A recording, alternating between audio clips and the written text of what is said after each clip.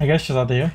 So this is a quick guide on how to install the Crossmix OS on this. Okay, so if I'll provide the link. You'll need to go to that, and then from there, just go to on the right side. You will see releases. From there, just download the latest version. So for now, it is 1.2.1. In the future, there might be a bit more. So you can just download whatever. It's the latest one. Okay, this has been, let's say, in case you will be downloading it from the scratch, I have already downloaded it, right? So I will go to my downloads folder. I will go to my compressed folder and see it's downloaded here. I've already extracted it.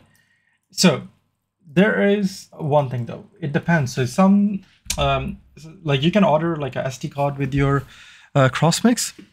So if it comes with preloaded ROMs and all that, I would say back it up first. You can back it up to anywhere, right?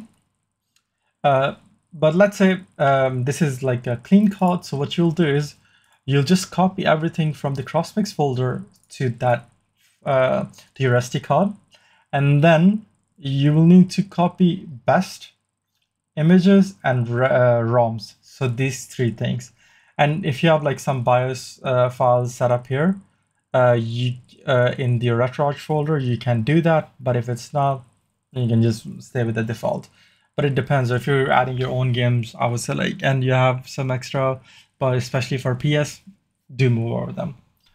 Rest, just give it some time. It will port over, and then just follow the next steps out of like start up and what are the next steps to that. It's pretty much a straightforward process. There isn't anything, and that is it. If you have any questions, do let me know.